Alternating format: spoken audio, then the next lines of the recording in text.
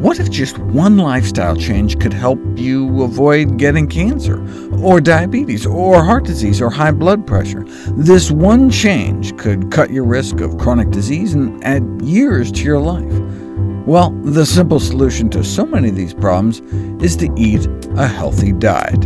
In other words, one centered around whole plant foods. Welcome to the Nutrition Facts podcast. I'm your host, Dr. Michael Greger. There is a lot of demand for information about fasting, and as luck would have it, more and more research is released every day. Today we look at the practice of fasting to reverse type 2 diabetes. Currently, nearly 500 million adults have diabetes, and a 50% increase is expected in another generation. I've got tons of videos on the best diets for diabetes, but what about no diet at all? More than a century ago, fasting was said to bring about the cure of diabetes, speedily arresting its development and causing complete disappearance of all its manifestations in several days or weeks. Even so, starvation is guaranteed to lead to the complete disappearance of you if kept up long enough. What's the point of fasting it away if it's just going to come raging back as soon as you restart the diet that caused it in the first place? Might it be useful to kind of kickstart a healthier diet? Let's see what the science says. Type 2 diabetes has long been recognized as a disease of excess, a disease of the idle rich, by which they mean anyone who doesn't practice sustained, vigorous bodily exertion every day and earning enough to regularly eat more than they need. So diabetes is preventable, but then maybe it's also treatable. If we are dying of overeating, maybe we can be saved by undereating. Remarkably, this was suggested about 2,000 years ago in an Ayurvedic text. Diabetics were encouraged to live like a saint, walk for 800 or 900 miles, dig a pond, or live only on cow dung and cow urine. That reminds me of the Rollo diet for diabetes proposed in 1797, composed of a diet of rancid meat that was on top of the ipecac-like drugs he used to produce severe sickness and vomiting. Anything that produces sickness has a temporary effect in relieving diabetes by diminishing the quantity of food eaten, and his diet plan, congealed blood for lunch and spoiled meat for dinner, certainly had that effect. Similar benefits were seen in diabetics during the Siege of Paris in the Franco-Prussian War, leading to the advice to manger le moins possible, eat as little as possible. That was formalized into the Allen starvation treatment, considered to be the greatest medical advance in the treatment of diabetes prior to the discovery of insulin. Before insulin, there was the Allen era. He noted reports in the clinical literature of even severe diabetics clearing up on wasting diseases like tuberculosis, so he decided to put it to the test. He found that even the most severe types of diabetes, he could clear sugar from people's urine within 10 days. Of course, that's the easy part. It's maintaining it once you start eating again, for which he stuck to two principles: keeping them underweight and restricting the quantity of fat. A severe diabetic can be symptom-free for days or weeks, but add some butter or olive oil, and the disease can come raging back. As I've covered before, diabetes is a disease of fat toxicity. Infuse fat into people's veins through an IV, and by using a high-tech type of MRI scanner, you can show in real time the buildup of fat in muscle cells within hours, accompanied by an increase in insulin resistance. The same thing happens when you put people on a high-fat diet for 3 days, or even just 1 day. Or even just a single meal can increase insulin resistance within 6 hours. Acute dietary fat intake rapidly increases insulin resistance. Why do we care? Because insulin resistance in our muscles in the context of too many calories leads to the buildup of liver fat, which leads to the buildup of fat in the pancreas, which is eventually what causes diabetes. Type 2 diabetes can now be understood as a state of excess fat in the liver and pancreas, and remains reversible for at least 10 years in most individuals. Put people on a very low-calorie diet, 700 calories a day, and fat can get sucked out of your muscle cells, and you get a corresponding boost in insulin sensitivity. Fat is then sucked out of your liver, and if you keep it up, the fat gets sucked out of your pancreas, and if you can catch it early enough, that can mean a reversal of your type 2 diabetes, meaning normal sugars on a normal diet. With a loss of 15% of body weight, nearly 90% of those who've had type 2 diabetes for less than 4 years can achieve remission, where it may only be reversible in 50% of those who've lived with the disease for longer than 8 years. That's better than bariatric surgery, where those losing even more weight only got 62 and 26% remissions. Right? Your forks are better than the surgeon's knives.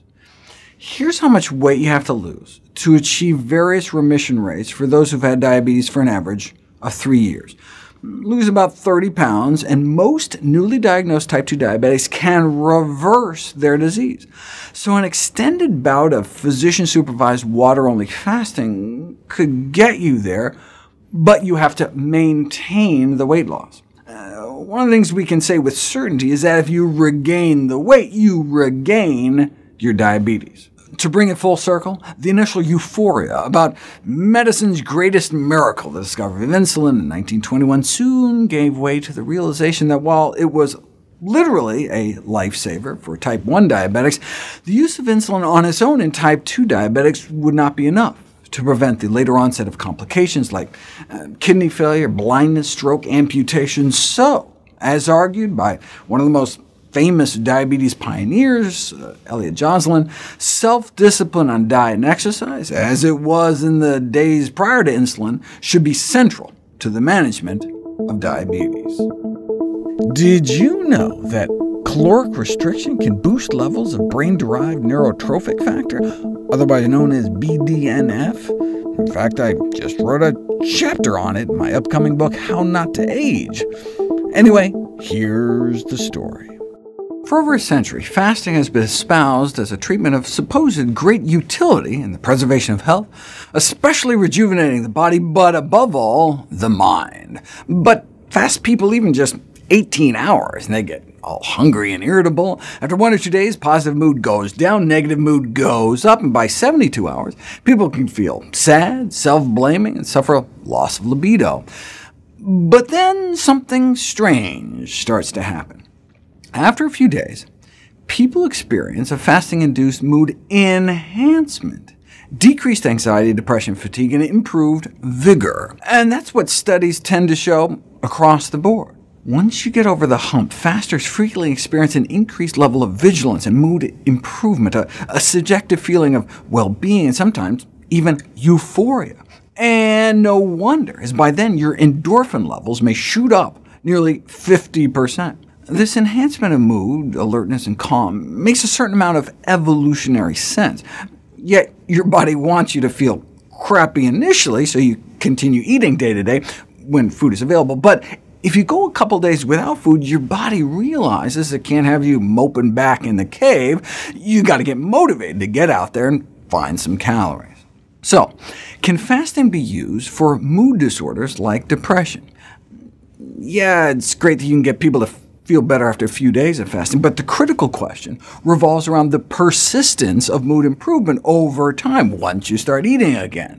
You don't know until you put it to the test. Interestingly, the little published evidence we have comes out of Japan and the former Soviet Union, and some of it is just ridiculous.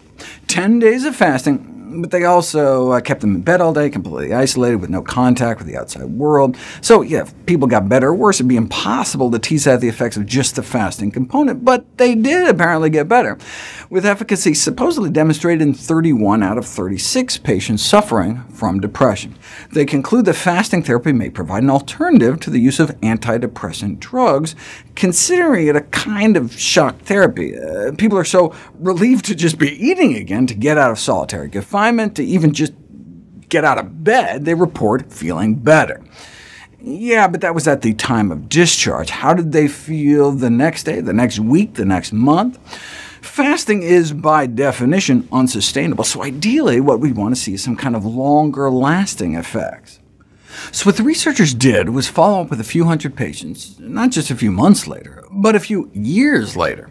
Of the 69 who were evidently suffering from depression, 90% reported feeling good or excellent results at the end of the 10-day fast, and remarkably, years later, 87% of the 62 that replied claimed that they were still doing good. Now, there was no control group, so we don't know if they would have done just as well or better without the fast. And it was just self-report, so maybe there was response bias, where you try to please the researcher.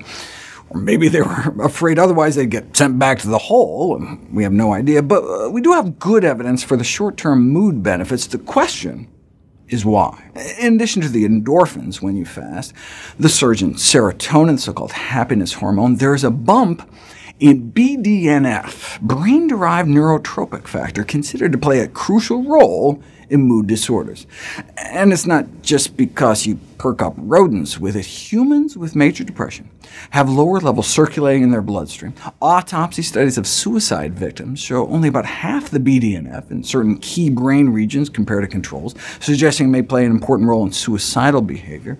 You can boost BDNF with antidepressant drugs and electroshock, or with calorie restriction, a 70% boost in levels after 3 months cutting 25% of calories out of their daily diet. What effect does fasting and a plant-based diet have on traumatic brain injury and migraines? Let's find out. An uncontrolled and unpublished study purported to show a beneficial effect of fasting on migraine headaches, but fasting may be more likely to trigger a migraine than help it. In fact, skip meals are among one of the most consistently identified dietary triggers of headaches in general. In a review of hundreds of fasts at the True North Health Center in California, the incidence of headaches was nearly 1 in 3. But True North also published a remarkable case report on post-traumatic headache. The CDC estimates that more than 1 million Americans sustain traumatic brain injuries every year, and chronic pain is a common complication, as in 3/4 suffering such an injury. There are drugs, of course, to treat it. There are always drugs, and if that doesn't work, surgery, cutting the nerves to your head to stop the pain. What about fasting and plants? A highly debilitating condition, difficult to manage. A 52-year-old woman presents with unremitting chronic post-traumatic headache. And when I say chronic, I mean chronic pain for 16 years, but who then achieved long-term relief following fasting, followed by an exclusively plant-based diet free of added sugar, oil, or salt. Before then, she had tried drug after drug after drug after drug after drug with no relief, suffering in constant pain. Her entire life started out in constant pain, but then, after the fast, the intensity of her pain was cut in half, and though she was still having daily headaches, at least there were some pain-free periods. 6 months later, she tried it again, and eventually her headaches were mild, under 10 minutes, and infrequent, and she continued that way months and even years later. Now, of course, it's hard to disentangle the effects of the fasting from the effects of the whole food plant-based diet she remained on those ensuing years. You've heard of analgesics, painkillers? Well, there are some foods that may be proalgesic, pain-promoting, such as foods high in arachidonic acid, which includes meats, dairy, and eggs. So the lowering of arachidonic acid, from which our body makes a range of pro-inflammatory compounds, may be accomplished by eating a more plant-based diet. So maybe that contributed to the benefit in the fasting case, whereas many plant foods are high in anti-inflammatory components. So in terms of migraine headaches, more plant foods and less animal foods may help, but you don't know until you put it to the test. The researchers figured a plant-based diet may offer the best of both worlds, so they designed a randomized, controlled crossover study where those with recurrent migraines were randomized to eat a strictly plant-based diet or to take a placebo pill, and then the groups switched. During the placebo phase, half said the pain got better, half said the pain remained the same or got worse, but during the dietary portion, they almost all got better. During that first block, the diet group experienced significant improvements in headache number, pain intensity, days with headaches, and a reduction in the amount of painkillers they needed to take. In fact, it worked a little too good. Many individuals were unwilling to complete the study by returning to their previous diets. Remember, they're supposed to go back to the regular diets and take a pill instead, but they felt so much better that they were like, no way, Jose. And we've seen this with other trials, where those trying plant-based diets felt so good, they often refused to abandon them, screwing up the study. So plant-based diets can sometimes work a little too well. We would love it if you could share with us your stories about reinventing your health through evidence-based nutrition. Go to NutritionFacts.org/testimonials. We may share it on our social media to help inspire others. To see any graphs, charts, graphics, images, or studies mentioned here, please go to the Nutrition Facts podcast landing page. There you'll find all the detailed information you need, plus links to all the sources we cite to each of these topics. My latest 2 books are How to Survive a Pandemic, available on ebook, audiobook, or actual book, and the How Not to Diet cookbook, with more than 100 recipes for delicious and nutritious meals. All proceeds I receive from the sales of my books go to charity. NutritionFacts.org is a nonprofit, science-based public service where you can sign up for free daily updates on the latest in nutrition research via bite-sized videos and articles. Everything on the website is free. There's no ads, no corporate sponsorship. It's strictly non-commercial. I'm not selling anything. I just put it up as a public service, as a labor of love, as a tribute to my grandmother, whose own life was saved with evidence-based nutrition.